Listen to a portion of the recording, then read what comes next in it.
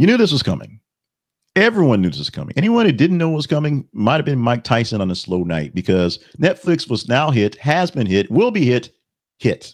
$50 million class action lawsuit over Mike Tyson-Jake Paul fight and the streaming glitches that it was. Not over the fact that the fight may have been fixed.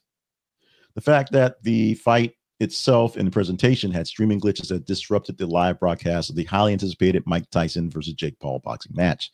Fans who paid to watch the bout reported widespread issues, including buffering crashes, complete service interruptions during the event. There are many times when you got Nessa saying, you know, you should go check your internet. And people are like, no, my internet's fine. You should go check your internet, Netflix, because it was Netflix's fault. The lawsuit is filed by a group of dissatisfied viewers, alleges that Netflix failed to deliver the seamless streaming experience it promised, leaving many unable to watch the fight they paid for. The plaintiffs claim Netflix failure constitutes a breach of contract and deceptive trade practices. I think that sounds pretty valid. The fight marked Netflix's first venue into live sports streaming, a move that aimed to compete with platforms like ESPN Plus and DAZN, but they couldn't get it done. And they also have more live things coming, which are up for threat, because once you see a big event go bad like this, you worry what happens the next time. They've yet to release a statement via Netflix on what has happened, how they're going to fix it, and if they're paying money back anyway.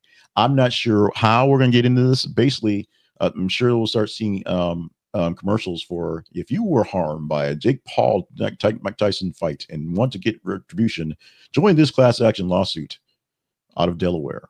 And, you know, mesothelioma and all those things like that. And, you know, mesh things. It'll be all sorts of nastiness and all sorts of craziness in commercials to get people into this class action lawsuit, because essentially we all get $50 million.